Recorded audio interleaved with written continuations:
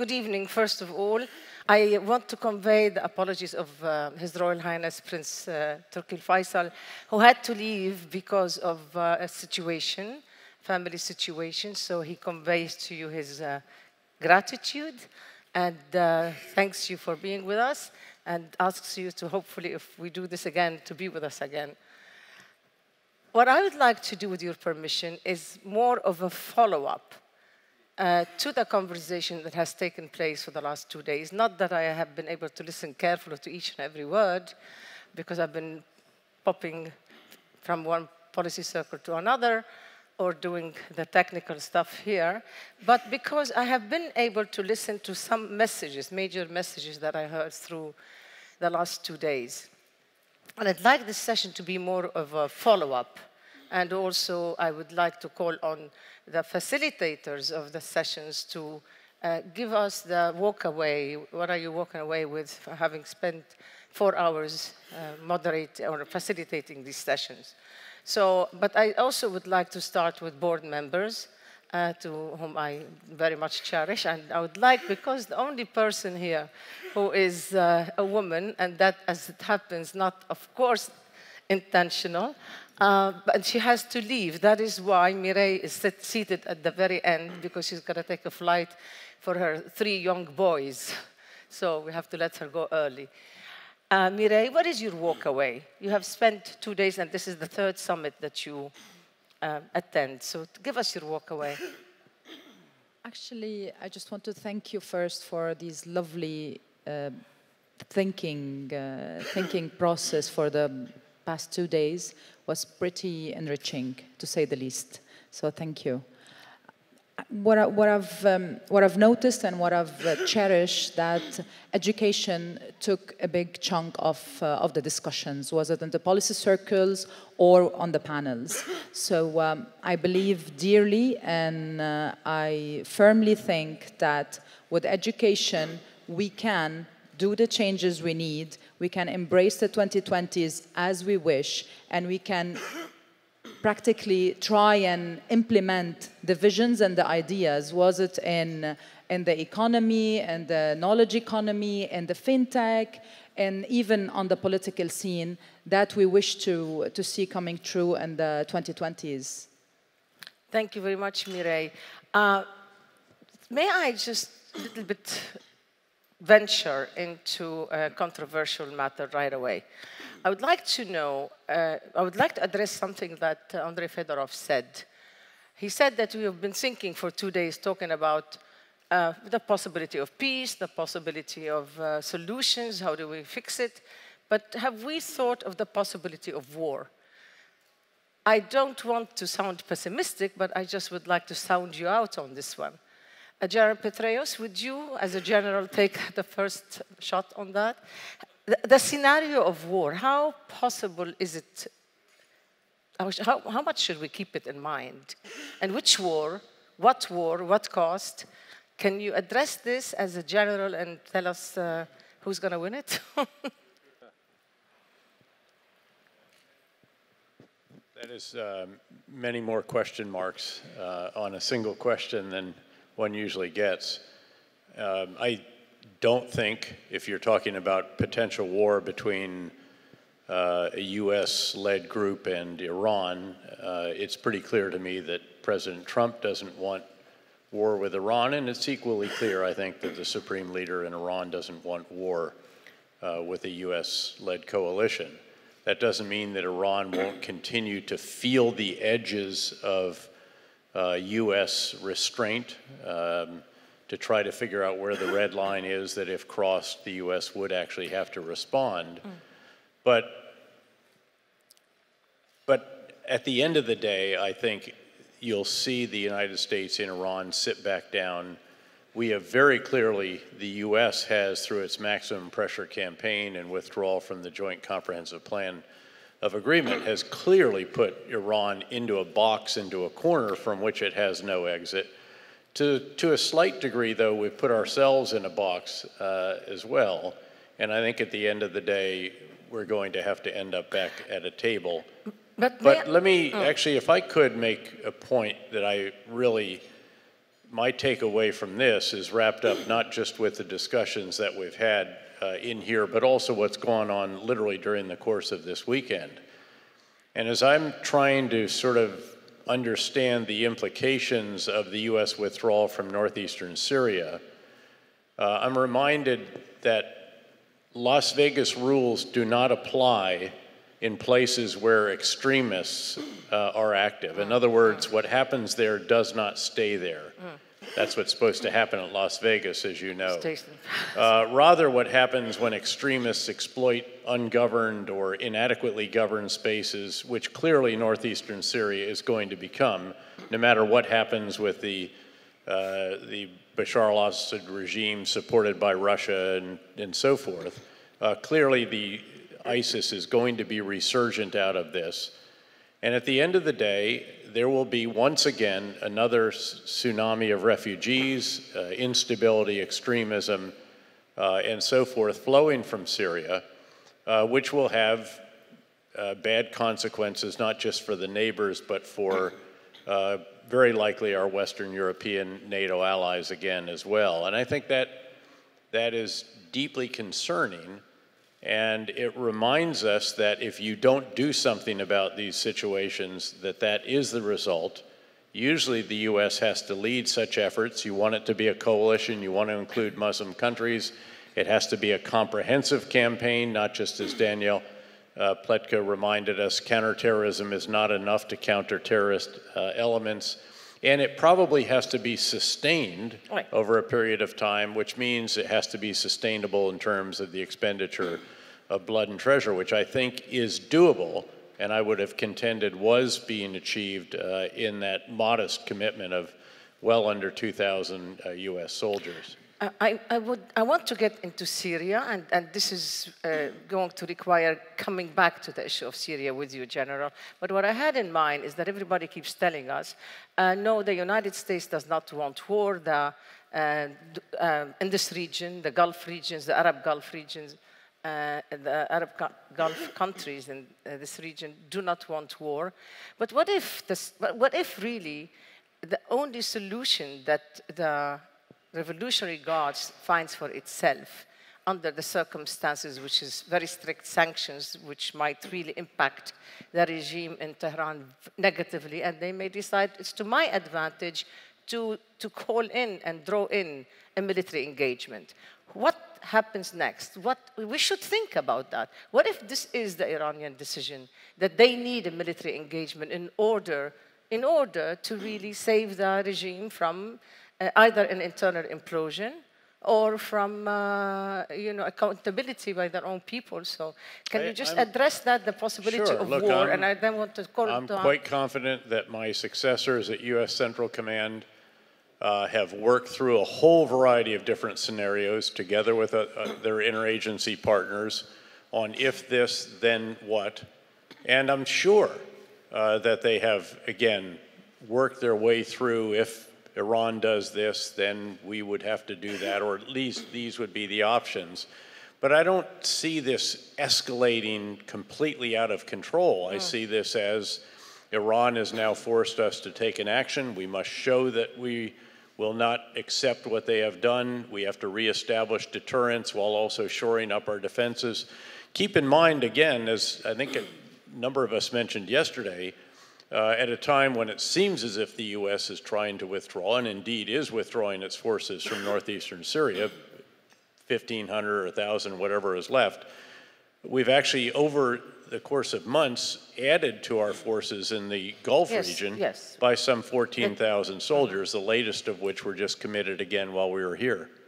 Abdullah Bashara, you're from the Gulf. You were the GCC Secretary General, and you had to deal with this. What if Iran's decision is actually that they need a war? And not Iran as the country. What if the Revolutionary Guard's decision is that they need a war? Thank you.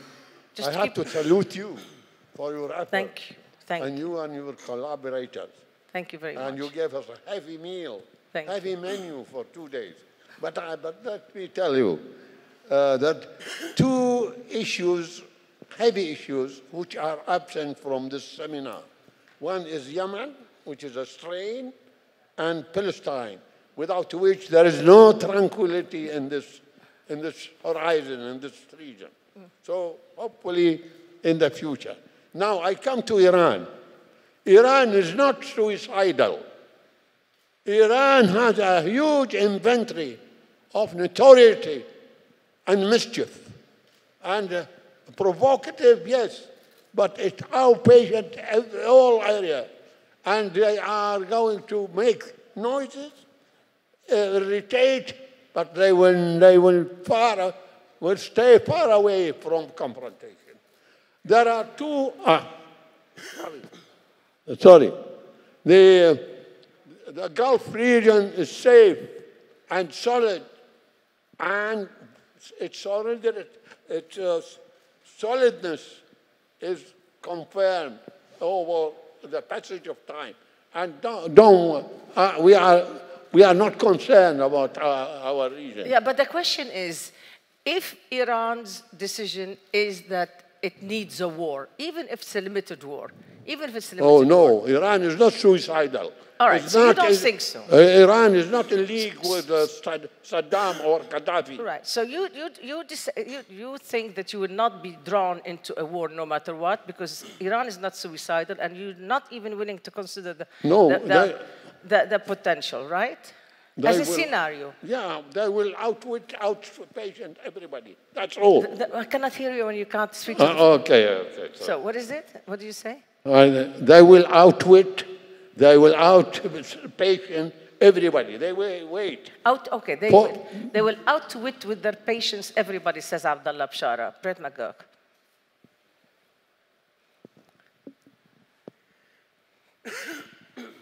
So on this question, I think we can be hopeful that that's the case. I'm just a little more pessimistic, and I think,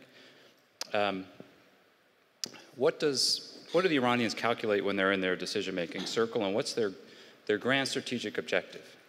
It's to get the United States out of the region and to significantly weaken our overall place in the region. We are now withdrawing from Syria. I think this is what my friend General Petraeus would have called a non-biodegradable event. This is unfolding before the world in a chaotic manner. It was a disaster. As we withdraw from Syria, they will be calculating. I think they know they don't want a war, and they also, I think, have figured out neither does Trump. And they will keep with these provocations here throughout the Gulf. It might be a tanker, it might be another drone. They'll start spinning advanced centrifuges to put the onus constantly back on Trump. And if anyone believes there's some strategic, thought-out process at the highest levels in Washington to figure this out, I think they're mistaken. All right, so if they keep on provoking Donald Trump, show us how we're thinking for the next few years. What do we think? So shall we conclude that no matter how much they provoke Donald Trump, they're not going to get their war, right? Is this well, let me give you a scenario. They do something that does provoke a response. Knowing how they think, I think they've already thought of their counter-punch. Which is that? It might be in Iraq, it might be in Israel, it might be somewhere else. And then does the White House respond to that? And so I think if they, just paint the picture, we're leaving Syria. They want to try to paint us as a paper tiger. And I think right now they have some initiative.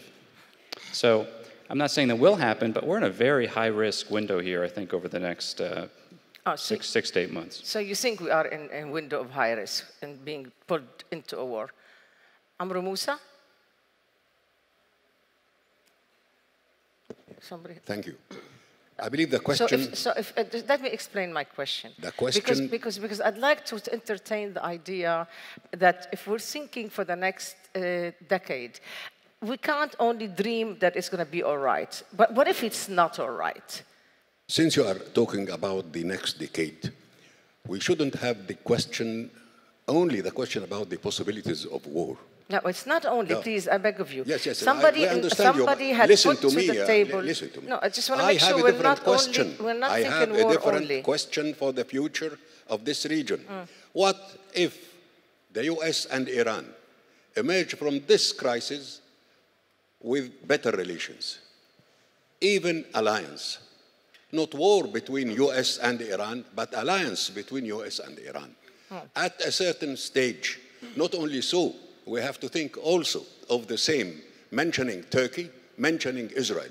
So don't waste your time talking about war and the possibilities of war. There will be no war between US and Iran, and the answer was very clear from all the Americans, the high Americans that are here. The question is, what kind of relations the US has in mind or preparing to get to promote with Iran, in particular, with Turkey, and of course Israel. Robert Blackwell, I think what Amr Moussa is saying really is that we don't trust you. You know, you've been around, come around and sold us down the drain, and we really don't trust you. And what we should think about, he's saying, we should think about the fact that the possibility that you may go around and do your deal with Iran behind our backs, and then this is what we really, Amr Moussa is saying, we should think about. This is also detrimental for us. Right. The likelihood of a U.S.-Iran alliance is about as likely as me being young and handsome. I want to say something about the likelihood of war. First, it's exactly where we should start, because if there's a war in the Middle East, it'll change everything we've talked about for 2 days. So it's exactly the place to start. I would point out the dangers of complacency. Here is a parlor game when you have your adult beverage this evening. Try to think of a war since 1914 that the Americans conducted that they thought they would fight 2 years earlier. See if you can think of one. Vietnam in 1963, Iraq in 2000, and I just go on and on and on. This is a point Bob Gates made. We never predict where we're going to fight next and when. Never. So I just urge people to not be complacent, and I'll finish like this, which is in the last, and Brett McGurk mentioned this possibility. Let's imagine in the last month, instead of not using military force, Donald Trump had responded to the attack on the Saudi oil facilities with an attack on the Iranian missiles in Iran. Who wants to predict confidently what Iran would have done? So let's imagine they blow up part of a barracks in Iraq and kill 28 Americans. America is outraged. What does Donald Trump do? So, sorry, Raghida, I want to finish with this thought. If you believe this is possible, this, of course, is an argument for more intense diplomacy between the parties and Iran. If you're not complacent, you worry enough about a war that you engage diplomatically. You know, I want to, since you mentioned diplomatic efforts, and since Salman Sheikh may have to leave early, Salman Sheikh has been leading an effort behind the scenes for Syria to see how could things be fixed, as, you know, track 2 and what have you. Oh, well, I'm sorry, do you have something really to report to us of success? Or are you going to tell us that something went down the drain after too many years of trying? Thank you. I actually wanted to address the Iran question first before I come to Syria, if you don't mind. All right, go ahead, but then I'll do Syria another round, because I thought you were leaving. We have been running a track 2 dialogue on mutual regional security now for more than a year with global power representatives. I agree with Brett that we're in a very dangerous moment, but it's really the various parties positioning themselves in a game of poker for the best position in a dialogue track. We're searching for that political dialogue track right now. And we know there are talks, informal talks and other bilateral talks which are going on. Which ones? What are you talking about? On Iran? On Iran. Okay, between Iranians and others, not just at the track. What are you reporting not just at the track 2 level. I think some reporters here would like to know what you're saying. Not just at the track 2 level, but also even between representatives of states or informal representatives of states. My bigger worry, so it may well be that the Iranians miscalculate in trying to level the playing field in the run-up to such talks. My bigger worry is actually what the Iranians have learned with Syria. If you actually work with a sovereign state, your axis of resistance becomes that much stronger. And I believe that is what they're trying to do in Lebanon, and I believe that's what they're trying to do even in Iraq. Just one final... Syria and Iraq, I'm going to get back to. I'm going to stay on the thought on Iran, if you don't mind. Sure. But just one final thing, Raghida.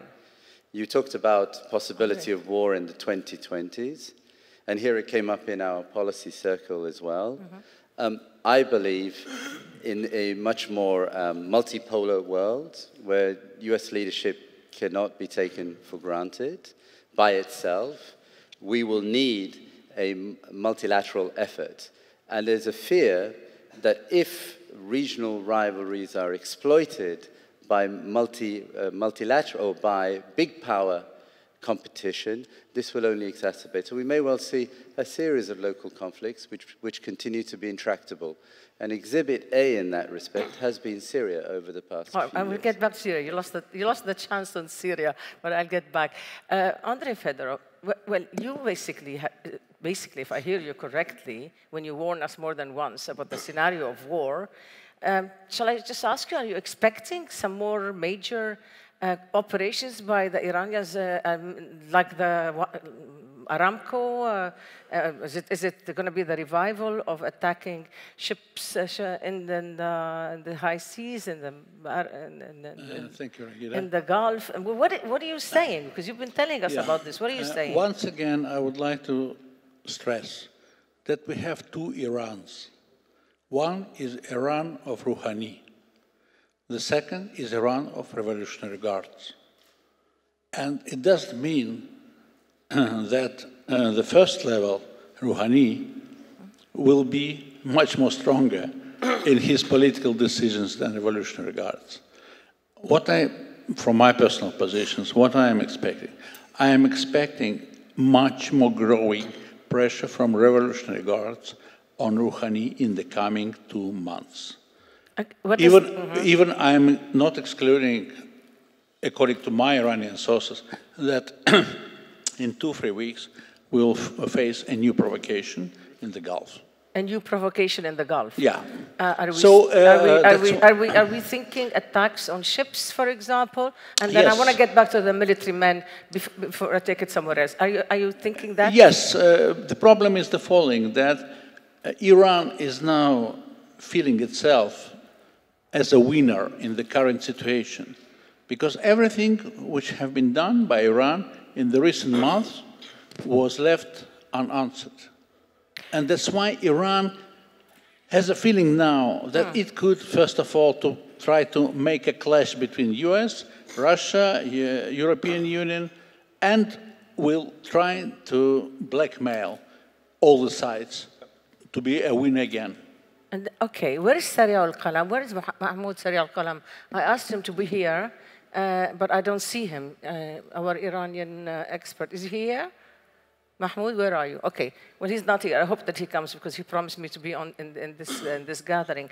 Okay, this is a disturbing thought, won't you say? I mean, if the question is, if this is in fact what they have in mind, who's going to do what? Phil Gordon.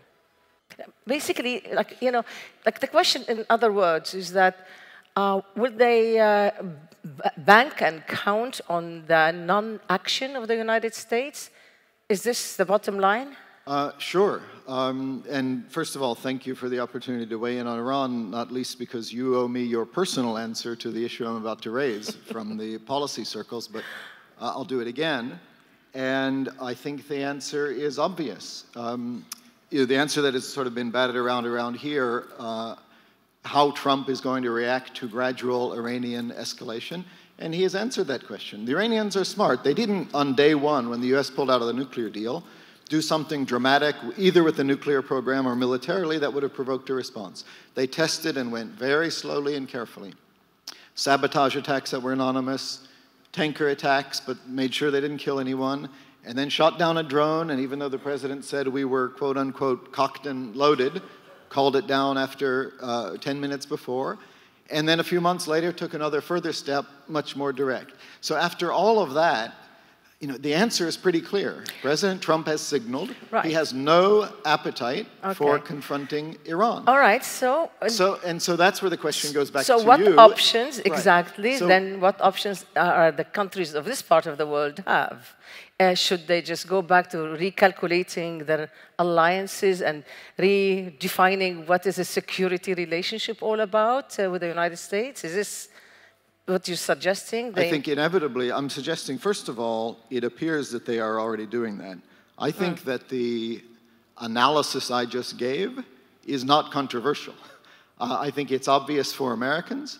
I think it's what the Iranians have concluded, which is why they continue to take these steps, which put pressure on the United States. And so what was Trump's response to Iran striking the heart of the world's oil supply? It was to show up in New York and explore the possibility of a deal with the Iranians in which we would lift sanctions without getting what we wanted. And here's what I was going to come to, given where we are now. I think this is not controversial and not disputed in Saudi Arabia and the UAE either. Everyone has reached the same conclusion. And so the question to our friends in the Gulf is what conclusion they draw from that. And I'll put out there, it looks like they are drawing the conclusion that the worst of all worlds is to have a confrontation with Iran that is not backed by the United States, so they better start looking at alternatives, including talking to the Iranians. Well, okay, but I think they also have been looking at alternatives in building better relations with China and Russia. This has not been born yesterday. They've sort of read the what do you call it, on the wall, the red, what, the signs on the wall or something? Writing is on the wall. The writing's on the wall. But I don't have too many people from the Gulf, unfortunately, here, but I will ask Nabil Fahmy. Basically, what I hear from my American friends is that basically you go figure it out yourself. This is not, it's not, Nabil Fahmy is right next to you, please. So you go figure it out. I mean, why are you talking to us about it? We have made up our minds. You're not going to be dragged. We're not going to be dragged into any wars when we even can talk to the Iranians if we so feel necessary for us and, go to the drawing table again. So what is it, if you can think of what do we do? Is this a good thing that's happening? Maybe that the Arabs will have to think differently of how to do security and security relations? Well, I've always been arguing that we do have to think differently, but I prefer to think differently long-term rather than short-term in a crisis situation. So my answers to your questions are very close to Philip's. If you look at what's happened on the ground, neither the Americans nor the Iranians in their right mind would want to go into a full-out confrontation with each other now, and they clearly would prefer to find some other way, hopefully diplomatically, although they're not anywhere close to finding a consensus on how to move forward. You may, however, have either a limited set of operations, not targeted at American facilities, but targeted at Gulf facilities, and vice versa, or you may have war by mistake. No, but if now, you have, but the question is really, and bear with me, the question is very clear. If the Iranians go ahead and do yet another one of, whether it is by pretending, not claiming responsibility or any such thing. Oh, speaking of the Iranians, I think, do I have you here now? Good. So, Mahmoud Sari al-Khalam, please come and have the front seat. So what if the decision in Tehran was that right now they concluded Trump is not going to react no matter what, and they concluded that, you know what, we could push the envelope so long as, and they will avoid killing American soldiers, and then what do Arabs do if there is another attack on oil facilities or on tankers? Can you please address that? Well, again, in essence, could there be a miscalculation by the Iranians? Yes. The reaction that you're asking for, given the security situation today and the different players, the short-term reaction will be a problem because the Arab capacity militarily alone is not equivalent to the Iranian one. The medium and long-term reaction should be that let's continue to have relations with the Americans, but let's also increase our own capacity and make sure that our positions are based not only on military capacity, but also on a larger international balance of relations. So it's a long-term problem. I want to do this, please. I'm going to take just three on Iran. Jean-Luc Anthony, Alistair Burt, and then I want to bring in Mahmoud Sari al-Qalam. The only thing is that because I want to address other issues. That we have Sudan, we have Lebanon, we have developments in Libya. We have the young lady here from Tunisia. There she is. I want to hear her take about what has just taken place in Tunisia. So I'm going to just do a quick wrap up. There is Palestine. I want to ask about Palestine. I want to ask about, okay, remind me to ask about Palestine because I know what I want to ask. So, Jean-Luc Anthony. Yes, much of the description and analyses thus far have followed along a line of logical reasoning, rational reasoning there. This in itself is dangerous. One needs to also think of acts that are audacious, that seemingly are illogical. If you want some great examples, you have Sarajevo and World War I. You have the Japanese attack on Pearl Harbor, World War II. You have 9/11, for which no one was prepared. You have as well Iraq's invasion of Kuwait. I mean, right up to August 1st, people thought Iraq was bluffing.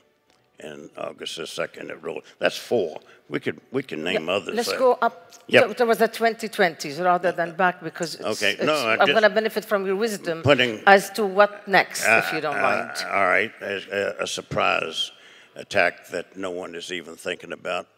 The trucks and automobiles that go under the high rises in Dubai all day long, every day of the week. Not all of them are guarded, not all of them are scanned or inspected. All it takes is one for a skyscraper in Dubai or here to be hit, to be crumbled. You just have to imagine what would happen to the international stock market and confidence, etc. Abdullah Bashar is correct. This place is not going to hell in a handbasket. It's secure, it's stable, it's been peaceful, it's prosperous for the most part. You won't find 6 other contiguous states anywhere among the 130 developed countries that have been as secure and stable despite death being on their doorstep over and over. With regard to the Iranian aspect in communications, today Iranians and Americans had tea in the United Nations and the breaks there in the cloakroom. We're not bereft.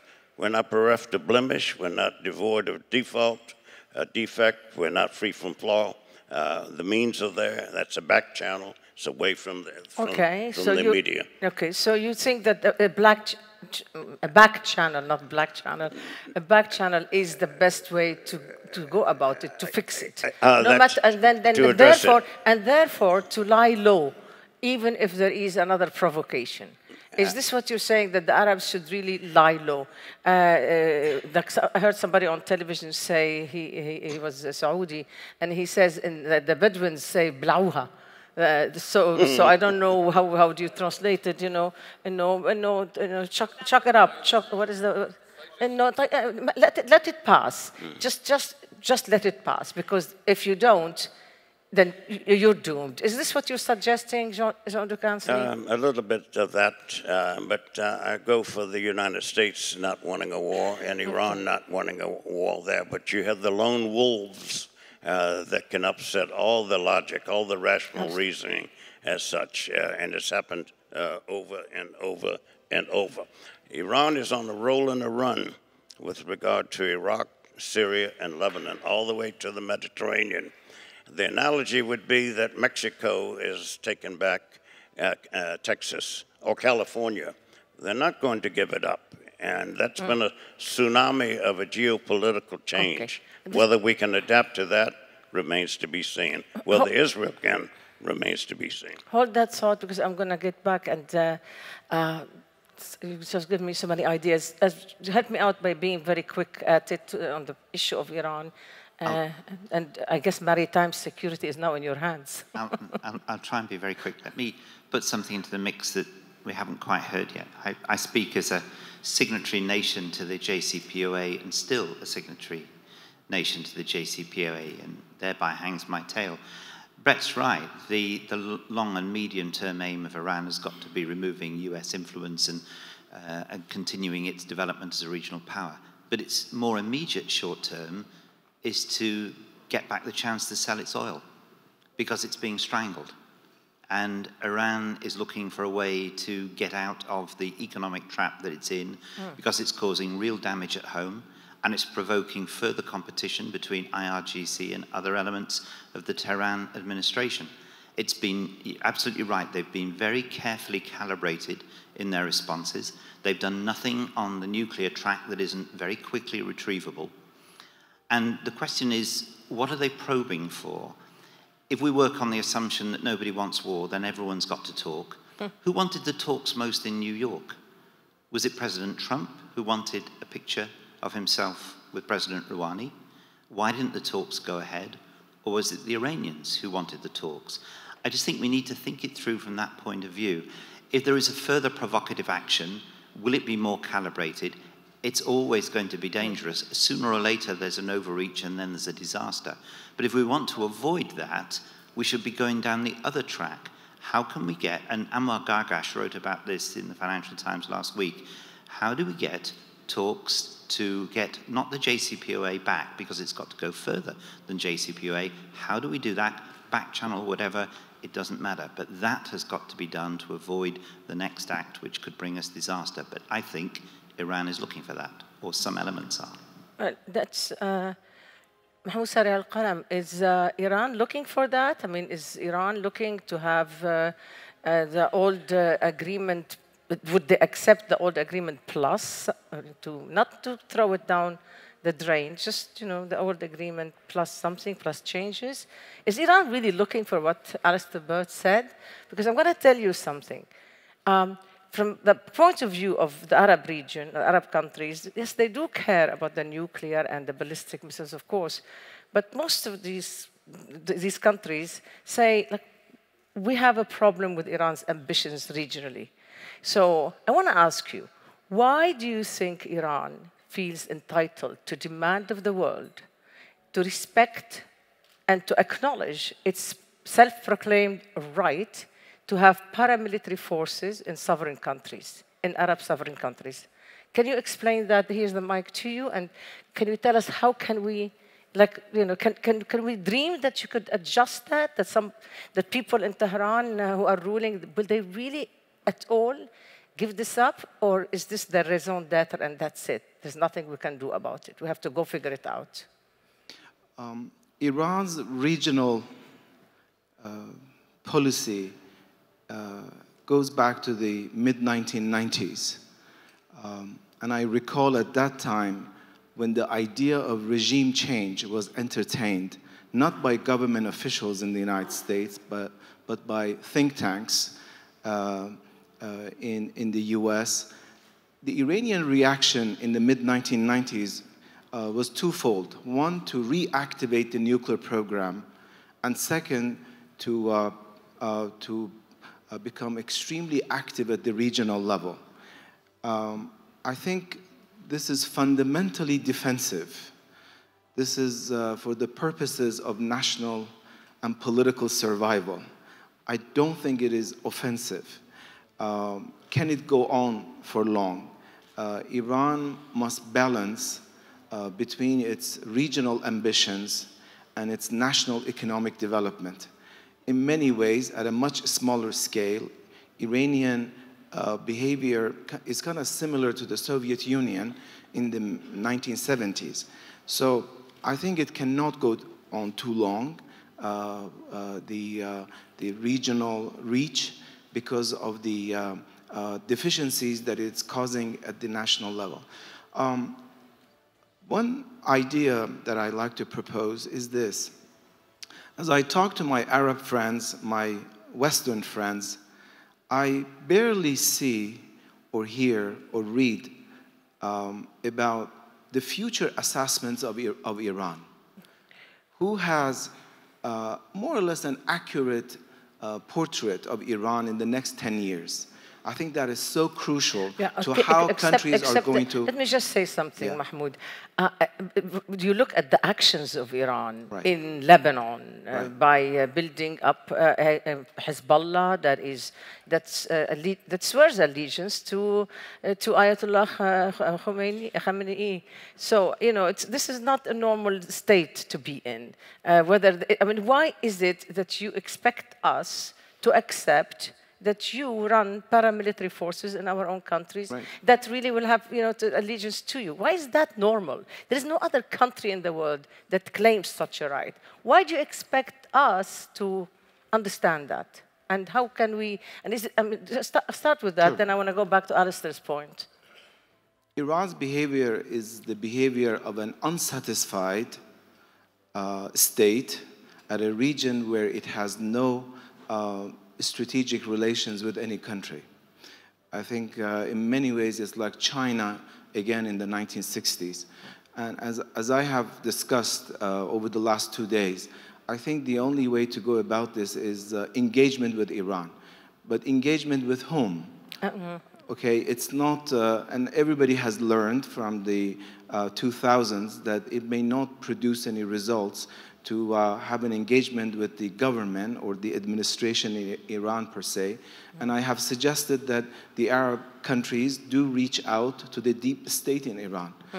Because when was the last time that an element of the Iranian deep state... Who is the deep state in Iran? I mean, what is the deep state in Iran? I leave that to your imagination. No, because it's not, no imagination needed. At least it's assumed that it's really I'm not going to put you on the spot any further, but really there is no clear definition or knowledge because it's deeper and deeper and deeper. It's how many layers of the Revolutionary Guards do you have? And we know you have supreme leadership, which is understood. But is this reasonable? Is this a suggestion really that you're suggesting there is a deep state that could be reached out to? I think so, yes. And I have a presumption in proposing that. I think because of the lack of communication between the deep state and particularly Arab officials, there's quite a bit of misunderstanding. A lot of people do continue to refer to Iran as if it is 1980 now. I think Iran has gone through a tremendous evolution over time. And there needs to be an understanding between the two sides. There is no communication. There is no understanding of the other side. And the other thing, if I may just add one more point, please. Is that very few people I think understand the domestic structure in Iran. As though Iran is a collection of a few politicians and there is not much understanding of the landscape, of the people, of music, of entertainment, of the educational system. There is so much going on in Iran that needs to be understood. And I think Europeans have done a good job in trying to reach out to that non-political aspects of Iran. Yeah, well, the cultural Iran, the wonderful Iran that expressed itself, a lot of people here know. It's the argument is not about Iran that you're talking about. The argument is with a certain way of ruling that is controversial, to say the least. Do you think, Mohammed Alem, do you think that, if you understand the deep state in Tehran, that's going to be able to impact the way Hezbollah acts in Lebanon? I mean, this is a problem. Everybody knows that Hezbollah is very powerful, and it's supposed to be part of the fabric of the society politically. But when it says, I work, this is where I am. This is my identity. Iran first. My identity Lebanese, but my reference is Iran first. Defending Iran. How do you figure, what do you do in a country like Lebanon? How do you think? What do you do about it? Well, I guess first that the Lebanese example would bring us back to an earlier question. I probably need a couple of minutes just to go on with this. War is already there. And one of the main differences with version 1 and 2 of this summit is that in this summit, everybody seems to be okay with the idea that it's going to get worse before it's going to get worse. So it's inevitable. Everybody's going to get to the problem, and we're not facing the problem as it should be. On the deep state issue, I don't agree with the fact that this is something that is left to our imagination. We know who is there, and it's probably, once you solve the problem with this identification of deep state, you may solve the problem, which is an easier problem with Mr. Rouhani or whatever is kind of a secondary command. I've heard so many ideas, so many thinkers and movers talk each about their own situation and their own strategies. It is clear that there is a US strategy, a Russian strategy, a Chinese strategy, even a European strategy of not doing much in this. In the meantime, I would give a very simple comment that is a legal comment, saying that I have never heard of an agreement like the JCPOA that stays alive with one party. So when the Americans departed from the agreement, there was still an agreement, but Iran decided to depart from the agreement. Now the Europeans are alone in the agreement. I don't understand really from a strategy point of view where this will be heading. Now what may be called upon is the real formulation of a strategy that is a bit more advanced than what we've tried before in the Israeli-Palestinian conflict and the famous 2003 summit in Beirut. We need to put actual issues. We reckon that Iran is a big part of the problem. They are in almost most of the conflicts. They are in Syria. They are in Lebanon. They're very strong in Lebanon. And they manage the conflicts there in an absolutely amazing manner. I would just give a quick example of something that happened today. Hezbollah is now trying to attack Lebanese banks as being responsible for the economic situation in Lebanon, which means that a chaos theory that would be in favor of Hezbollah is not to be disregarded at this stage. Importantly, there are other things that Iranians are not taking care of in the region. When we talk about education, technology, integration, all of this need to be addressed. A strategy is about to be impossibly needed now. And this is what I think you, Raghida, and a lot of the people that were with us for the last 2 days can help. Thank you. You're gonna stay in the picture, but I gotta move to other, not only Iran, Gulf. I just really need to touch on other things, important things, and then. Did you want to say something on Iran? Because I want to move to Syria. Sirjan, did you want to say something on Iran? Because I want to just do something quick on Syria. And then I want to really go to Libya and Tunisia. Thank you, Raghida. I just wanted to say something, not on Iran, but in relation with Iran. We have heard yesterday and today many times the term multipolar world. Though we haven't heard what is this multipolar world about. Does it require new forms of multilateralism? Are the existing ones becoming lame duck like the Security Council and others? And obviously we are in a vacuum, and the case of Iran, the case of Syria, many other cases, are very, very characteristic examples of this vacuum. In the absence of such comprehensive multilateral decisions, we have and we are facing these days a behavior of Turkey which we are going to see much more of it in the case of Syria and also in the case of Iran. Iran is abusing this vacuum. Yeah. People spoke about playing poker, and it really reminds me of poker, because even with the whole contradictions and confrontations which we had in the past, there was a chess party between the bipolar and then within the unipolar world. Now, we don't know what's the name of the game. Yeah, very good point. That's a good way for me to go into the issue of Syria via both the Iran and the Turkish angles, but also then, of course, I want to get to the Russian element of this. Let me ask Hushar Zibari, what is on your mind when you see what Turkey has done? What options do you, as, you know, you come from a dream that would one day Kurdistan would have been a reality, and then you have what you have right now. Do you still have that dream, or do you just say, listen, I gotta get pragmatic.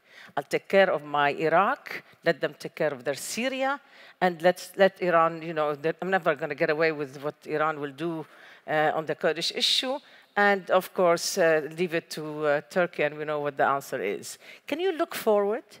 Just quickly, if you don't mind, if you just quickly take no, it's right here.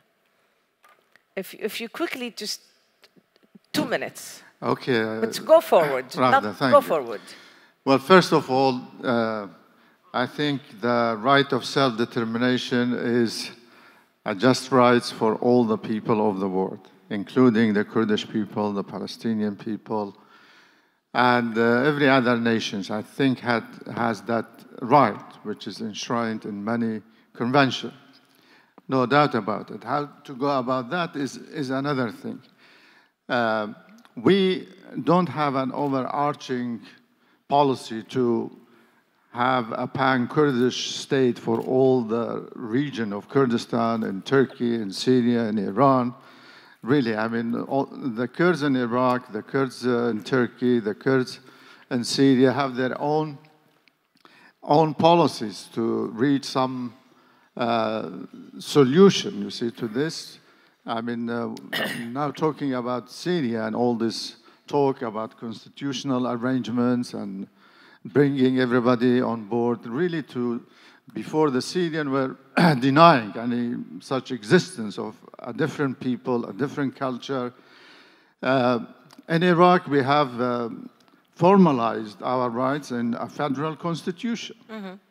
Which we are. Yes, and then mistakes have happened, but you know, I just want to see what are you thinking now that when you look at what happened and how the Americans reacted. What are you thinking? If you just thinking, am I going to be in a good place? Are we going to be in a bad place? I mean, what are you thinking? If you go forward with that? We believe in the friendship and partnership and alliance with our American friends. Really. We have not given up hope on that. Yes, we've seen that happens in the past many times. In 1975, they dropped us. During the uprising in 1991, when they allowed Saddam, to move against the Shia, the Kurds, and the exodus happened. And many other occasions, really, we were let down. Including 2 years ago when we had a peaceful referendum move, you see, not moving into that's going to take us into different grounds. I think that was a turning point about the views of many people about American commitments to them. Now, what happened in Syria is also really shameful. I mean, I've talked to many American friends after all the sacrifices. The Kurds in Syria and the Kurdish forces lost over 10,000 dead people in the fight against ISIS and to promote the interest of the war. Absolutely, everybody has spoken about that. No, everybody had at this summit. Everybody spoke about that. But you're going to have to help me just move forward with this. because a very good point, and has been made clearly in the summit, and it's a very legitimate point. But think with me when I get back to you, because let me go to the track 2 that was going on in Syria. And you know, you gotta just sort of like, again, time is becoming an urgent matter. Salman Sheikh again, and then I'll get back to you on this issue. I'll be as quick as I can, because I appreciate there's a lot of very good people here who should be speaking. But just to say on the track 2, it's actually a lesson for the 2020s, Raghida. I think too often we have worked, let's say, with Syrians in this case, from the northeast of Syria, Arabs and Kurds.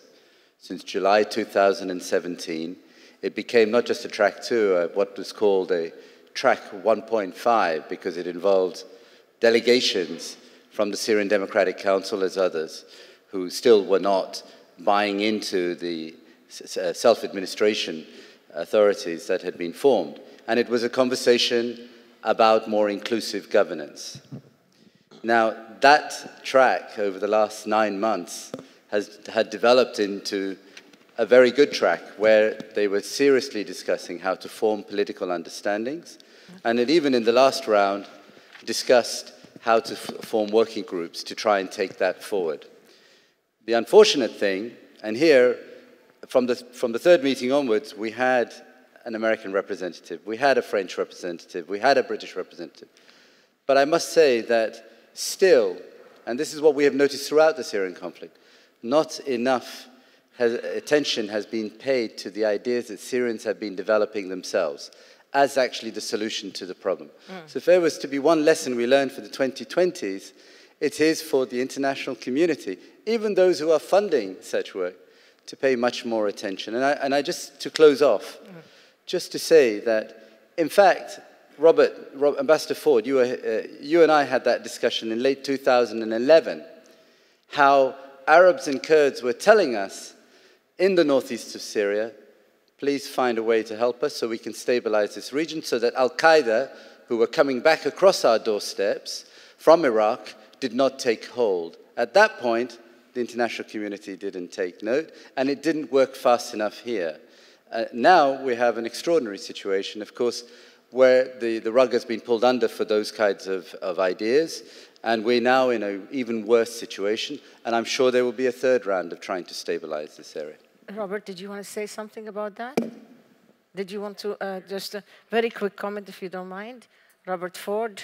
No, Salman, I appreciate what you said, and I would just add that while for sure the international could have done more, I think it's really important in a place like Syria to remember that ultimately the Syrians had and the Syrians have agency. And so whatever thinking about the 2020s we do, we have to think both about the people on the ground, the local people, and then the international community as well. Okay.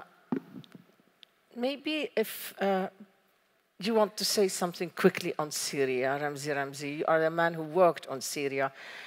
What's next for Syria? What do you see happening next? Is it going to be all right under Bashar al-Assad, and that's what should have happened to begin with? Or is it really going to be a place where the Russians should think about it, that it becomes their quagmire if they don't fix it and if they don't, control Turkish ambitions and Iranian aspirations?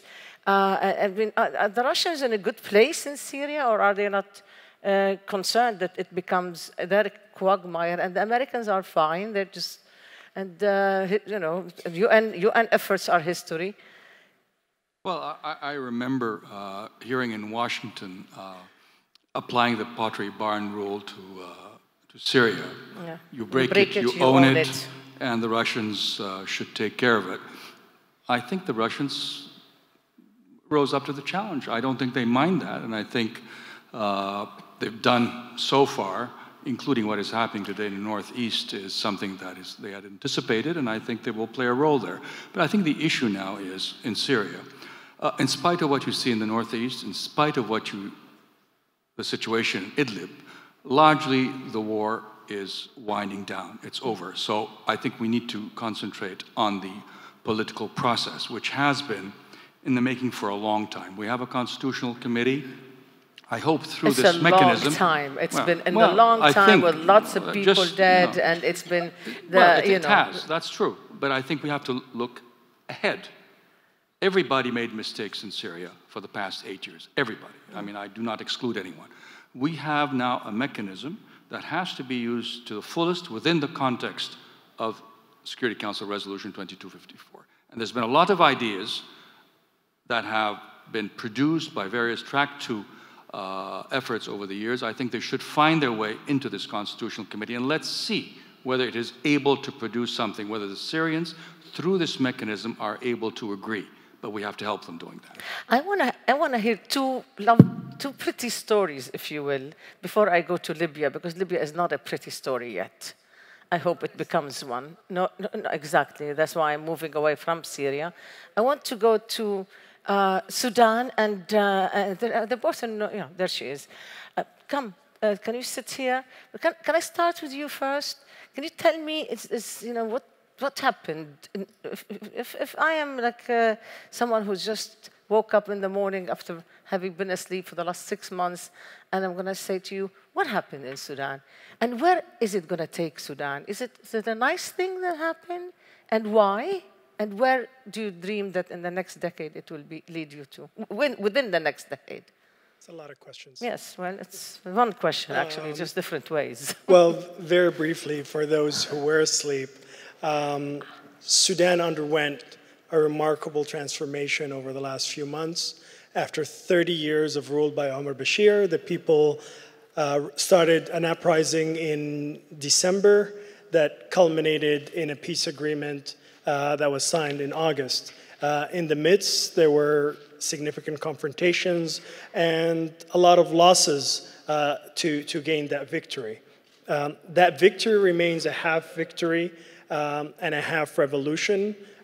You had the irreversible force of the pro-democracy movement facing the immovable object of the military leadership that has been in place. And under international pressure on both parties, an agreement was reached. And I think a lot of lessons can be reached from that there is an alternative to the chaotic path of the Arab Spring, which is a negotiated transition. But it's not just a rosy picture. And I think if we just sit back and enjoy the euphoria of what happened, we're missing the picture. I think everyone has a stake in making sure that that deal is honored, that that transition is smooth, and that the terms of that deal are met, because the risk of slippage remains very real. And that's why I think we need the international community to monitor the deal and help us through that throughout that transition. You didn't. International community does that include inherently the Arab countries? Absolutely. Okay. Absolutely. And I think what happened in June when the massacre happened, it was a turning point for our revolution, because hitherto, I think largely the regional powers were in favor of the status quo. But after the massacre, it showed them that these elements that were in power are becoming a liability on those regional powers as well, and that the wave of democratization and pro-democracy movement in Sudan is not reversible. And that led to a change in the calculus, albeit at a very high price, but ultimately it meant that they are realizing that their long-term interests of the regional powers are now better aligned with the Sudanese people and with a civilian democratic Sudan that does not harbor terrorism, as did Bashir, that is a bridge between Africa and the Arab world, and that is an example that it is possible to have a successful democracy in this part of the world. Nice to hear about something successful in this part of the world. Inshallah. Congratulations, inshallah. And how about you? Tell us what happened in Tunisia in the last couple of days, weeks, yesterday. or actually it started weeks ago, actually it started before, at the birth of the Arab Spring, but we're not going to go there. So just tell me now, how do you feel and what is it? Go ahead. It's been an eventful few weeks in Tunisia, and like Sudan, the bridge between Africa and the Middle East, we're the bridge between Europe and the Middle East and Africa as well. So I'll give a brief overview. We had 3 elections in the span of 1 month, and everything transpired peacefully and well. And we're actually getting a little bit of election fatigue right now. We had a legislative election, but first we had a first round of presidential elections that was finally concluded yesterday with the rollout of the second round of the presidential elections, where an outsider won. The first round, about 20 candidates were kicked out, and then the second round, we actually saw that I like to think of it as a second form of a revolution. We first took to the streets, then we took to the polls, and for the first time in our modern history, we actually have the capability to build our country the way we want, not by a colonizing force, not by a dictator, but a country that is for the people, by the people, the way we envision it. And this is when and where the work begins in every other way. And so it's yeah, right? It's nice. Yeah, we do. Congratulations. Thank you. And congrats to Sudan. Congratulations. But yeah, you're a young man who comes from a tortured country.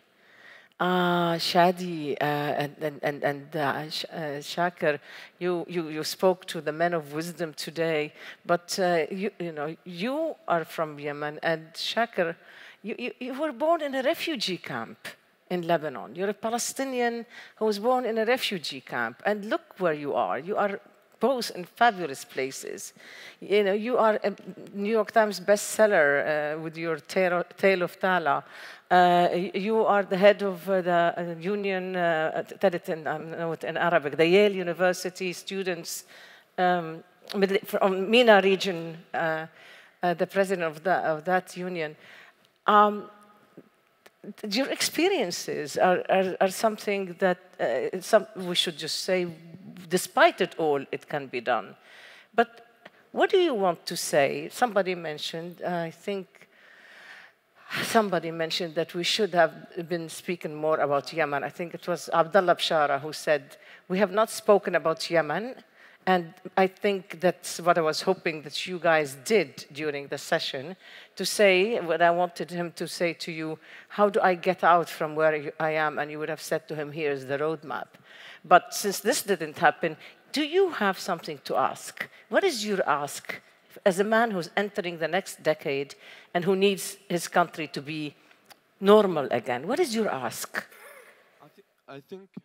I think with what's currently happening, we're not speaking enough about Yemen. We're speaking about Iranian influence. We're speaking about indirect influence in Syria and Iraq, and we have such a short-term memory, not realizing that Iran is in control of Sana'a, the Yemeni capital. You have a Houthi militia who are positioned there. They're fully in control.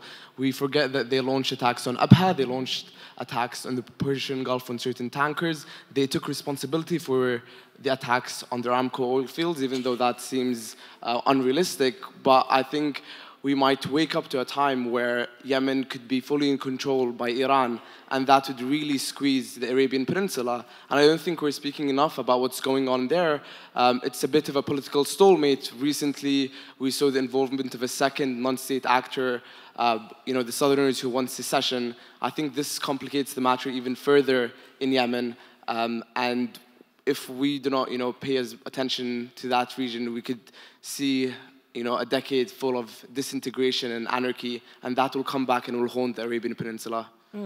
Who amongst the Americans is going to help me out here and tell me if there is in fact a backtrack going on the issue of Yemen? Somebody, I know one of you knows, or many of you know, that in fact there is an effort to engage on the Yemen issue and try to find a solution. General Petraeus, I mean, I tell you, one wonders why didn't the Americans help out and give intelligence to the Arab forces there so that they will avoid killing civilians. This would have been an easy thing to do. Why the US has not done that? Is it just because they were afraid to become partners? Is this what it is? Ask him. Yes. Phil Gordon, it's you. The one in the White House. That's you. The one who was in the White House and responsible for all of that. Thanks for that. I'm a little bit surprised by the question because we're actually usually hammered for the opposite. There was an effort to, that was precisely the Obama administration's explanation for why we went along with, backed, didn't oppose a war that we had questions about. It was basically the logic, if they're going in, we might as well help them do it as efficiently as possible with the fewest casualties. So it's precisely that we did. Didn't work well enough, and we're usually criticized for the opposite of what you suggested. And then, if I may, while we're on this tragic question of Yemen, for 5 years... Yeah, is there right? I mean, I think it was Mattis, Secretary Mattis, who last year, I think he sort of gave us an idea of how do we get out of the mess in Yemen. I don't remember the day. It was at the Manama dialogue, I think. Right? Well, there was a moment when things flared up where Mattis and Tillerson made a strong case and gave the impression that the United States was going to start pressuring the Saudis and others to end the war, but that sort of dissipated and went away, and now obviously there's a big Congress-White House divide. Not to pressure. You still don't want to pressure the Iranians, the Obama administration, right? Why only pressure the Saudis, not the Iranians? There you go. They should be pressured on Yemen as well. Well, as far as I know, we have a total economic embargo on Iran. I'm not sure what you want us to do further beyond that. Okay, that's not your administration, for the record. No, I'm sorry. The United States has had a bilateral embargo on Iran through every administration since the Carter one. So, while... So just to walk away on... What is it on Yemen? Of course we have. Abdullah Bshara, go ahead on Yemen. Just why don't you hold it for... hold the microphone for Abdullah, because he will talk with the mic. Keep it like that, please. All right. Okay. Well, there is now there's a round of contact by the representative of the United Nations to have a government, inclusive government, with a view. Hold the mic for him. Let him hold the mic for you, because that's a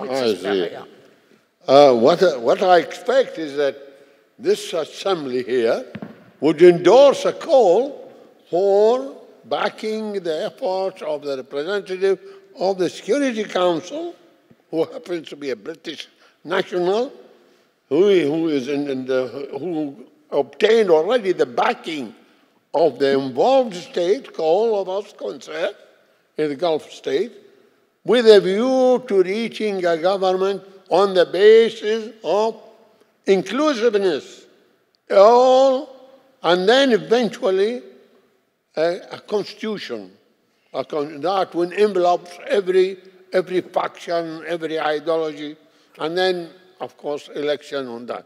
This is the only thing. There is no, the revolution in Yemen failed to produce mechanism that ensures consensus among the people. Now, what is expected from us here is really to back and endorse and bless the efforts of the Security Council, represented by the envoy who happened last week. He was in Sada. I suppose there's right now it just looks like it's the only way out for the time being. You're going to get paid for having been such a good guy holding the mic. Shakir Khazal, and this will go to also for, at one point, Hanan Ashrawi. Maybe it's the same question, really. I would like to know, how do you feel about the fact that, I think, is it the Saudi team that went to Ramallah, right? Is this what I saw in the news today? I tell you something, when I saw that they went to something called, what is it, that it is Faisal Husseini, I remembered something, and actually, I just want to say that to both of you. I remember something that when I used to speak to Faisal Husseini, he used to say in Arabic, تعالوا إلى القدس لتنقذوها. He said, come to Jerusalem, come walk to the Arabs, come walk our streets, come eat in our restaurants, stay in our hotels. It's okay if you feel humiliated, it's okay. But come be in Jerusalem to save, to help us. And of course, they haven't. And now they are starting at least one interesting development today that I want Shakir. How do you feel about the football team? Is it a football team from Saudi Arabia in Ramallah? Is that something you would welcome? Is it about time, or is it not a good idea? No, absolutely. I travel to Palestine every year, and I like promoting it. I think it's one of our first steps, actually, towards branding our cause. Because when the football team's coming today, it's 2019. They're posting about it. They're interacting with people about it, and it should be something the Ministry of Tourism in Palestine should even promote it more. And I would love to even see more holy trips, more activities between the Arab world and the people of Jerusalem and the people of Ramallah and everywhere in Palestine. I mean, you cannot distance a nation and then hope that the dialogue is going to be available there. And Hanan Ashrawi, here we go. Yeah, you got it. And you and I, of course, you and I know Allah Yarhamu Faisal al-Husseini very well. So when he comes to your mind, of course, are you on? Okay, good. The late Faisal al-Husseini, just to start with him, was a model of leadership that we are in bad need of in the Arab world. He was a person of service, of modesty, of genuine commitment and sacrifice, actually. So anyway, we miss him. Yes. And I'm glad you mentioned him. And the stadium is called Faisal al-Husseini. Yes, yes, I agree that in many ways we do want to be reconnected. We don't want to feel isolated. We want to have the Arab world engage us positively and so on. There are those who talk about normalization of the occupation. And there are those who talk about having to get permits from the Israelis to come to Palestine. And there are those who talk about having to go through Israeli crossing points, since Israel controls all our borders, airspace and territorial waters, and our freedom of movement. But at the same time, there are those who say, no, when we reach out to the Palestinians, we are going over and above the heads of the Israelis to express solidarity. But what do you say? It reminds us that the Palestine finals in football and soccer were not carried out precisely because Israel refused to allow the Gaza team, football team, from engaging with the West Bank team in order to get to the finals. So while Arab countries or Europeans and Americans can come freely, not all Arabs can come, the Palestinians cannot engage each other in this, in the football teams and these finalists. But still, there is a need, I don't want to say to reinvent, but to repair the status of Palestine within the Arab world. We talked about this in our discussion group, that we need to have an inter-Arab dialogue on Palestine. There are those who claim that Palestine is not on the agenda, or those who claim that no, now the Gulf countries are part of a moderate Sunni regime with Israel being part of it while Palestine is outside the picture. This is not true. I think in my talking to many Arabs throughout the world, that Palestine remains a matter of conscience and commitment. Right. Look at all the young people here. There isn't a single, including the old people whom we take for granted, but the young ones still have a sense really of even emotional, not just intellectual and political commitment. But the question is, Palestine has to be in many ways reinstated within the political discourse, which wasn't here at all. So you were here, you could have I was done here, that. I tried to be a troublemaker as always, but it has to be reinstated within the region, within the political discourse of the region, because the principle of fragmentation is very serious for all of us, not just for Palestine. And isolation is very serious. And just to get back, there are, yeah, go ahead, just one last sentence. No, the thing is, when you talk about American policy, I just wanted to get back. I gotta go to that it is a fragmented policy in itself. There is no strategy, like Phil said, that you can count on. There are decisions that are taken on the spur of the moment on issues of personal decisions that can be extremely irresponsible and can have grave ramifications for the region. And again, I know that Trump or others are not in favor of a war, but there is always the risk of an inadvertent war in the region. Absolutely. Shakir, I need to go to Libya, but I don't want to I mean, it's not fair of me. One quick word that you want to say, because I must move on to Libya. Sure, since Ms. Hanan Ashrawi here, just to end the thing with Palestine, please, let's form good negotiators in this century.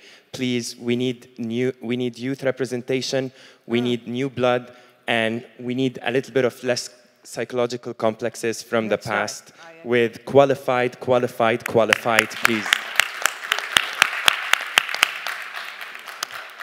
سي محمد بحكي بالليبي صرت. Libya is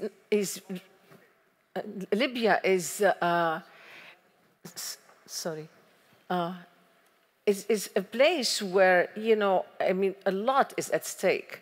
Not only for the Libyans, it seems that the Europeans feel that there's a lot at stake for them. Should there be big immigration through Libya to their shores? But then there's also talk about the migration or the Daesh reinventing itself in Libya, all the elements or the extreme elements reinventing themselves in Libya. And then there is this very divided country, you know, between those who think that you've got to beat them and get it over with and take over Tripoli, and no matter what, even if you sacrifice democracy or anything else, but accomplish that. And those who oppose them. What is what in your view is the best thing for us to learn of how to think of Libya, and what can we do for Libya? Okay, I would like to start at first by saying that I would like to demystify two things. The conflict in Libya is not between two figures, two people. It's, I think, between two agendas, two narratives. And Hassan Salama, who used to, the UN representative, used to focus on the economic side of the ledger when he talked about Libya last year and even at the beginning of this year. But I think recently in May, when he was in New York, he considered that the conflict in Libya is about the political Islam posture in the Arab world and particularly in Libya. So there are, I think, two narratives here. A national stream narrative which would like to, which would seek to reestablish the authority of the state and give rise to a state grounded in the rule of law and a democratic process. On the other hand, you have the political Islam, which unfortunately associated itself with some extremist and terrorist movements that are in Tripoli, and there are statements from the European Union, from other nations about the presence of these extremist elements and terrorists who are fighting right now with a government which has benefited from the international recognition since 2016. I would like to say after that that there is another, I would like to demystify another thing. People say that Libyans should align themselves around a peaceful agenda and they have to settle their own differences. With due respect to my compatriots, I have to admit that the decision-making, the margin of maneuver and the independence of the decision-making in Libya have continuously and critically decreased. One of the, I think, marking demonstrations of that is that we have had many international conferences which have vouched to bring about a political solution. Last year we have, after our summit here in Abu Dhabi, after the Beirut Summit, we had Macron conference in Paris at the end of May. We had the Italians who retaliated with another conference, which have not been helpful, unfortunately, both of them, because I think we had that rivalry between European nations. Now, I would like to say that the decision-making is indeed at the hands of the international community. One of the demonstrations of that, a further demonstration of that, is the conference in Berlin that Mrs. Merkel has convened. Mm-hmm. And we have learned recently that the Berlin summit would be postponed from November to December. I would agree to that because we need sufficient time to well prepare and to have a coordinating and follow-up mechanism. What have lacked from Paris last year and from Palermo is the follow-up mechanism. I would like to, as I worked at one point for the Arab League, I would like to go back to something that happened in the 80s. The Arab League had a special envoy for Lebanon, Mr. Lakhdar Ibrahimi, but they had also a tripartite ministerial committee made of Saudi Arabia, Morocco, and Algeria, which had helped the Arab League Special Representative to bring through the Taif agreement. Without a resolve, without an international community resolve to fix Libya, I don't think that we can go that far. Last point I would like to make, we have heard pertinently and continuously during these 2 days about Iran. But we haven't heard enough about Turkey. I would like just to recall that Turkey invaded northern Iraq in December 2015. Before the recent incursion into northern eastern Syria, we had an increased involvement, military involvement of Turkey in my own country, Libya. And it remains to be seen how positive Turkey would be in the Berlin conference because it has been called upon to participate in the Berlin process. Last but not least, there has been also, I think, a statement, a panacea, there is no military solution in Libya. But indeed, there is no military solution in Libya. However, there is a security component that have been understated, underestimated, and I note with interest that the recent ministerial meeting that took place on the margin of the General Assembly in New York about Libya has mentioned, not in a preamble, but in an operative paragraph, that we need a clear-cut DDR in Libya because militia have posed great security challenges to our own security, not only in Tripoli, but in Libya at large. Very, very, very clear, and with suggestions and with ideas. And okay, now I really need to wrap up. But so I have, look, I've got 5 facilitators who have got to have the floor. And again, because they were facilitating these policy circles that have been really a tremendous exercise in thinking about our region and its relationship with the rest of the world. I also want to, one board member who has not had the chance to say anything, I want to know his takeaway, because you see, because Badia, you like not to speak geopolitics, so I didn't know when to bring you in. So you do? Are you willing right now? So let's give you the mic right now. To give a constat with what happened during these 2 days. But get the microphone.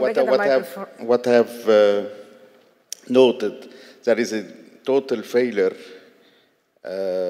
in the political and geopolitical solution in the region.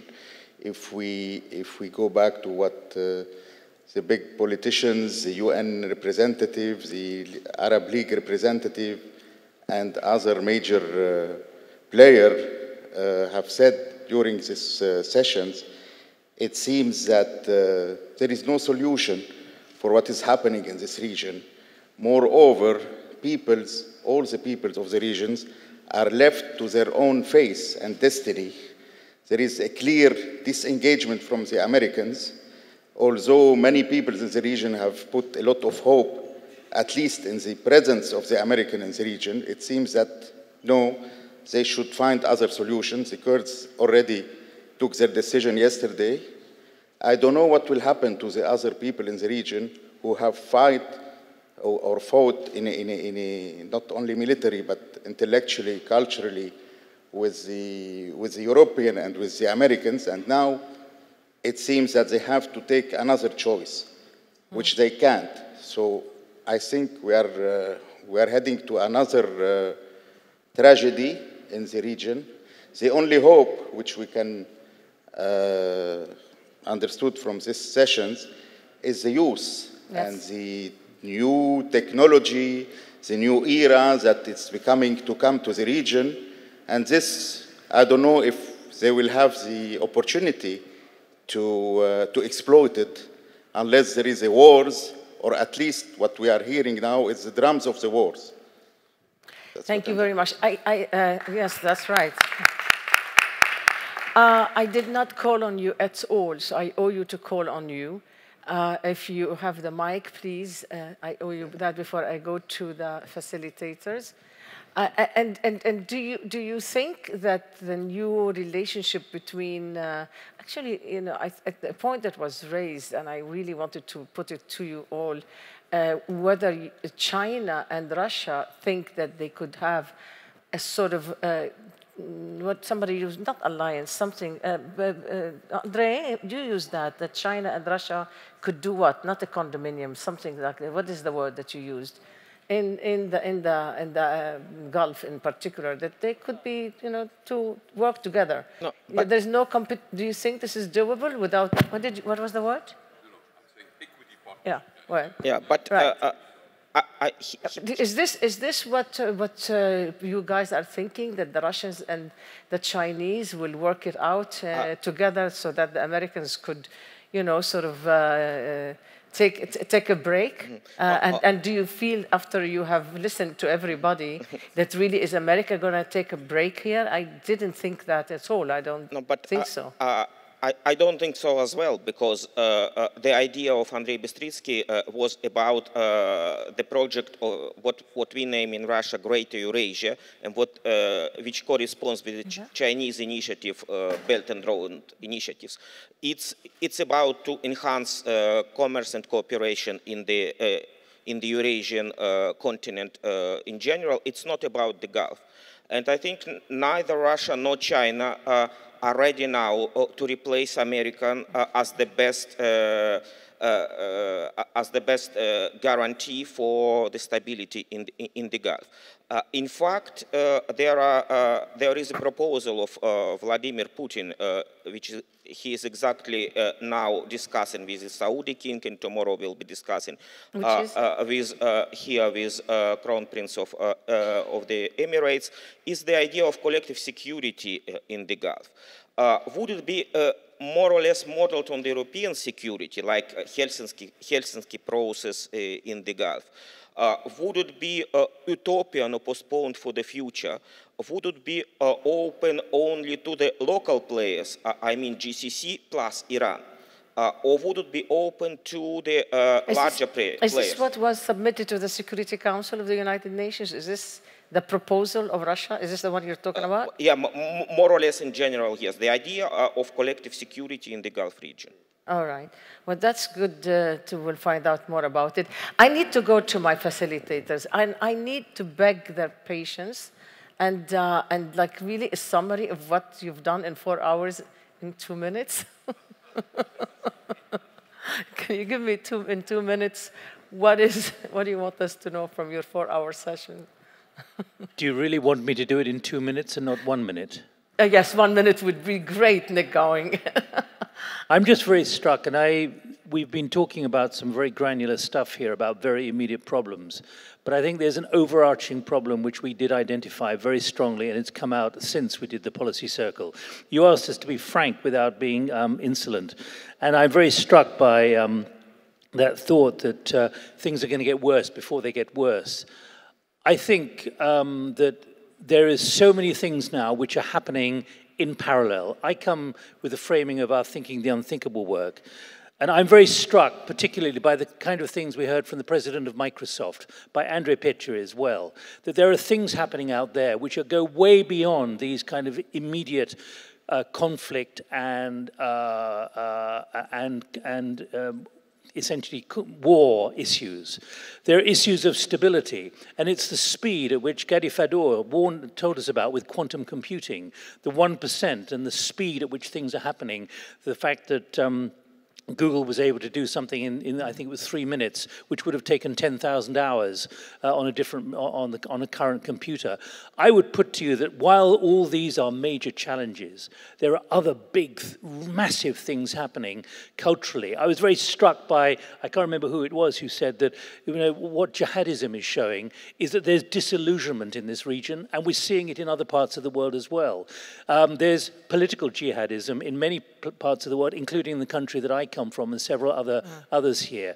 There are massive social forces at work which are being hastened by social media, which are being hastened by technology, which go in many ways beyond the kind of immediate problems of Iran and Syria and Libya.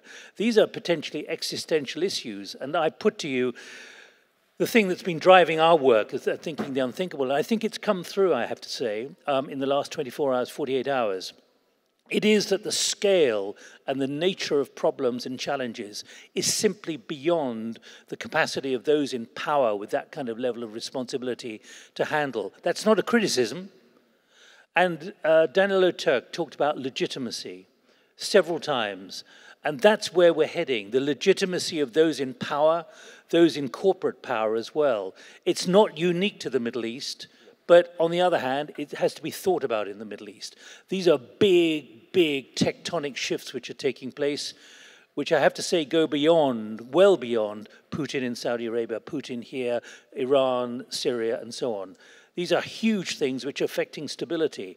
And as the theme has come through, it is that things are going to get worse before they get worse.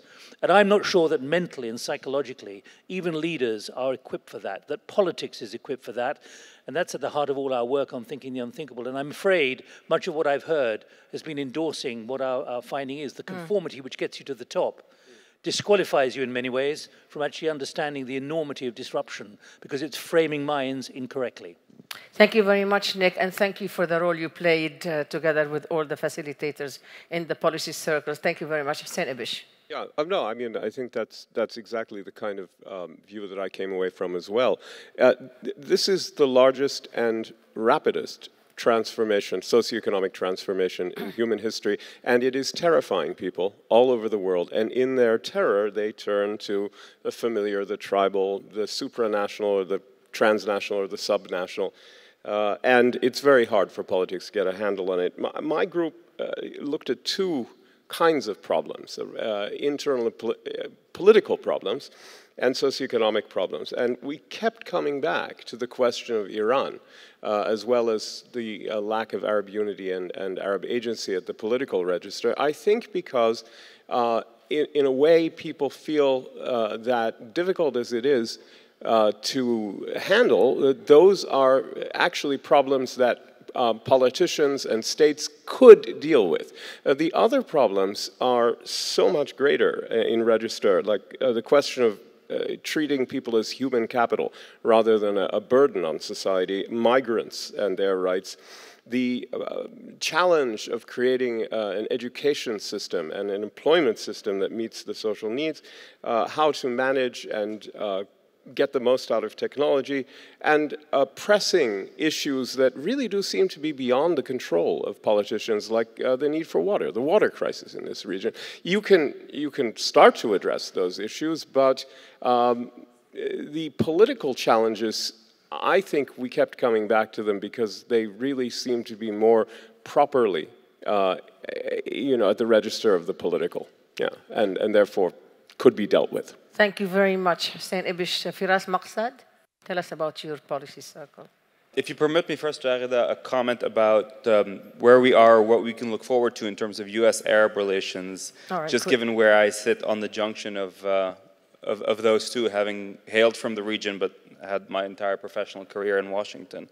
There is a concern both in the discussions that we had here in our private sessions, but also more broadly about the deficit of trust, the growing deficit of trust between the US and this part of the world. And you sharing my background to understand full well the importance of this ancient notion of trust and loyalty that the Middle East has. And if we look back as far as 2003, the breach in trust over Iraq and the removal of Saddam Hussein, more recently, of course, the JCPOA, the fact that the US chose to conduct these negotiations behind the back of its Arab allies and in Oman, out of all places.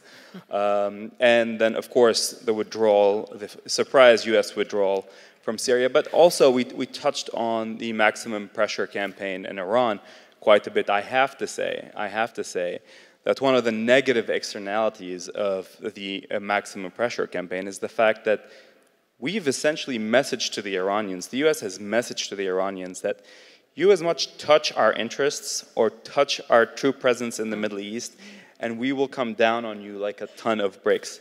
What we're implicitly saying is, you know, Saudi Arabia, UAE, the other Arab allies, those are within the parameters of what is acceptable. And I think, you know, folks in the Gulf understand that. There is a rationale behind why we are seeing officials from the UAE and Saudi Arabia, whether at an overt level or a covert level, deciding to open a channel with Iran, particularly from now until the November elections of 2020, where they understand that Trump is simply not willing to come to their aid. So this issue of the gap, the trust deficit that we've had between the US and the Arab world for a while, that is growing, is something that I think about when we're talking about the 2020s and what to expect. Yeah. Now, to bring it back to sort of our private discussion and the things without that telling were... us who said it, that's of course it's because it was off the record, rule, yes. But just what did you walk away with? One of the most striking things for me, and I think this speaks to the importance of the gender balance in these discussions, and we had quite a good balance, is that the ladies in the group wanted to talk about softer issues. They wanted to talk about things that are important, like sustainability of resources, access to resources, environmental degradation, the role of technology of these things. Whereas we men naturally gravitated to the hard geopolitics of things. Oh my dear, you have Daniela Pletka here and Hanan Ashrawi and May Shudia, and you're saying that you're in trouble. I am certainly not saying that. You cannot say that, right, May? Certainly not saying that women are incapable or uninterested in the geopolitics, but in our group, this was a very clear differentiation, and one that was very positive, because we got into sort of the debate as to, well, can you really do environmental sustainability and climate change and tackle these issues if you didn't have the basic stability, solving the basic geopolitical puzzle that would allow you the space to deal with these issues. And then, of course, you had the converse debate. And the reality is that these two, there is a great deal of interdependence between being able to create, I mean, many of our geopolitical issues, and we don't recognize it, are in fact caused by climate change and environmental degradation. We need only remember the recent protests in Iran, but the environment, what's taking place in Iraq, the fact that the problem in Syria in 2011 was preceded by many years of drought that caused 1.6 million in displacement. So these issues are not separate and are very much interrelated, and that's something that was a core theme of what we walked away from. Thank you very much, Christopher Dickey, and then I'm going to just ask you, General Petraeus, to somehow do the honor of just the last word. But I'm going to have Christopher Dickey summarize for us what happened in his group, or not summarize, it's not fair. Your takeaway. My turn. I'll be quick because I think we're going to have drinks after this, right? Yes, indeed, but don't tell anybody. Okay. Which is actually that we are going to have a wonderful reception. It's going to be, you know, the same place, like on the same floor, go all the way. For those who like to have a cigar, it's going to be there. And yeah, it's been very hard work, but I'll tell you about this in a minute. Go ahead. All right. Well, we looked at a lot of different issues, some of them different from anything that we've discussed here. One of the things we looked at is the question of whether democracy is dead as a model in the Arab world, and it depends very much on where you are in the Arab world. Someone said in Syria, all that anybody's looking for anymore is a dictator that's less bad than the current dictator, not for democracy. But on the other hand, if you look at Sudan, if you look at Algeria, These are societies that are struggling to develop democracies now after years and years of dictatorship. And then, of course, if you look at Tunisia, it actually seems to be in stage 2 of that progress. So all of that was, in fact, good news if you're not in Syria, a country where we have learned that the enemy of my enemy is my enemy. Then we also looked at the question, of course, of Iran, and whether the Gulf states can learn to live with Iran the way it is or with changes. And I was struck by how little conversation there was about what Iran's own concerns might be. Basically, the consensus in the room is that Iran is the heart of all evil. And as someone said, its design for a Shia crescent is really a design for a Shia full moon in the region. Okay. On the other hand, Iran is a country with a lot of hostile neighbors, including Afghanistan and Pakistan, which has nuclear weapons. And it also is in a situation where many Iranians, including people in the government, think they're not being unreasonable in their search for a dialogue with the United States. One of the things that you hear again and again from Iran is, we will talk with the Americans if the Americans are willing to lift sanctions, not just waive sanctions. If we can talk about getting rid of sanctions altogether, then we'll go to the table. They've said that a number of times.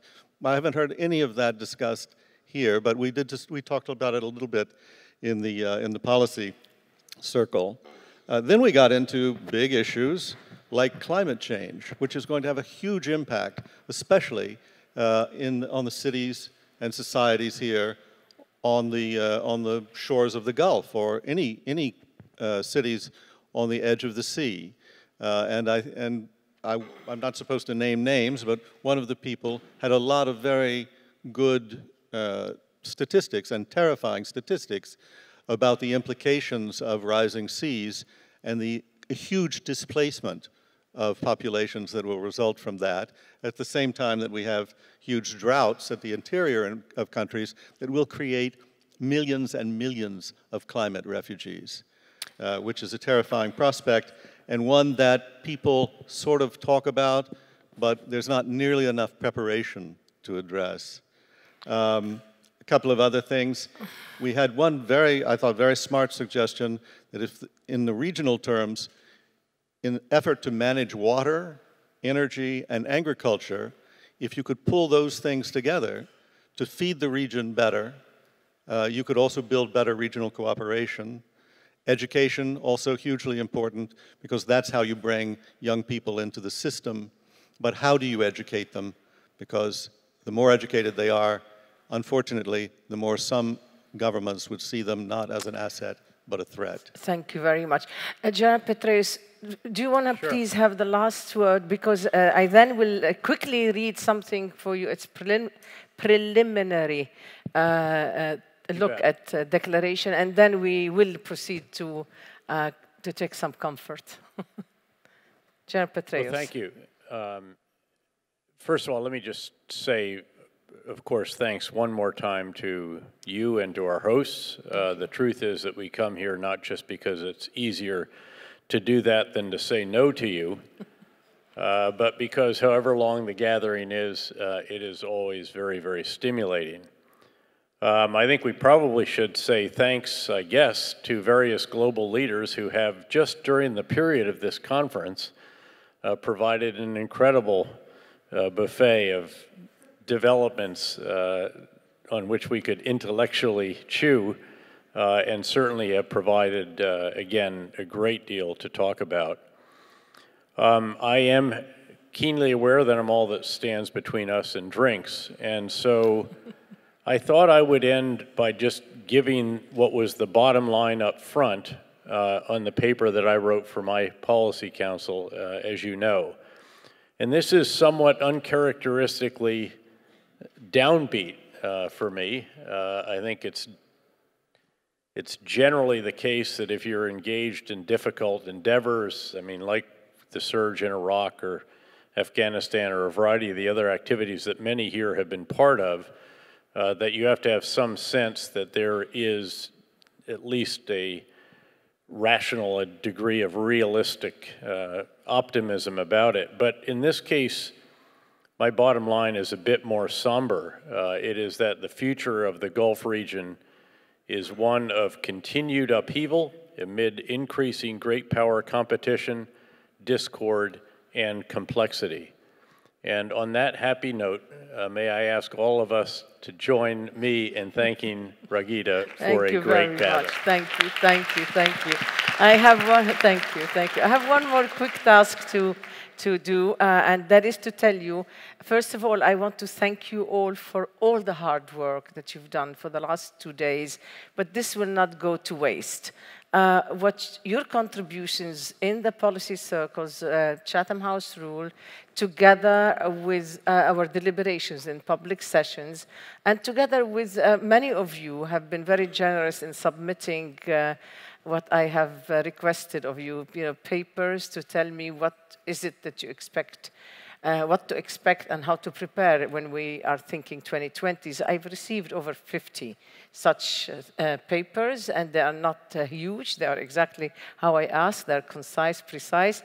All of this is going to be put in a set of recommendations because, as we always say, that the Beirut Institute Summit in its edition 1 and 2 and 3, we always say the conversation continues. So our knowledge partner, PwC, are going to put together really a good set of recommendations because your contributions have made it so. But if I may very quickly just give the highlights because I promised them I would do that, and then we're all going to be relieved. So this is the Beirut Institute Summit in Abu Dhabi, edition 3, 2019 declaration. As we move into the 2020s, we are all of us gripped by the central questions that have animated this conference: what to expect, how to prepare. The complexities that characterize this region are by no means trivial. Addressing them requires exceptional creativity and expertise. As such, the quality of the recommendations and perspectives that have arisen at this summit is a testament to the experience, expertise, and ingenuity of our participants. Delegates and panelists carried on rich, stimulating discussions that touched on a wide variety of issues, from regional security and political stability to the importance of technology, education, and cultural exchange, along with the critical role of women and our youth in leading us towards a brighter tomorrow. Our conversations highlighted the need to reimagine how we deliver education. This will in turn empower the next generation. The inclusion of youth in policy making and decision making is a vital step in repairing the fabric of our societies. Equally important is the role of women who have been marginalized in the past. Theirs is a crucial role in addressing internal challenges and transforming our politics. Technology naturally remains the most powerful and persistent agent of change in the region. The fourth industrial revolution continues at pace, and today few countries are well positioned to take advantage of the transformation it promises. Mastering the tools and techniques of the digital age will be central to fulfilling our economic potential and enable digital economies through the region. However, not all the change that technology brings with it is positive. New tools and techniques they do also provide new avenues for sophisticated actors to advance harmful agendas. So Arab countries will need to accelerate their adoption of robust cybersecurity measures to protect their citizens and institutions and ensure that technology is used solely to benefit society. Geopolitics today is rife with uncertainty, and the region will need to look inward when pursuing solutions to the conflicts and tensions that blanket the Arab region. We will need to engage strategically and selectively with foreign powers and adapt nimbly and swiftly to evolving conditions.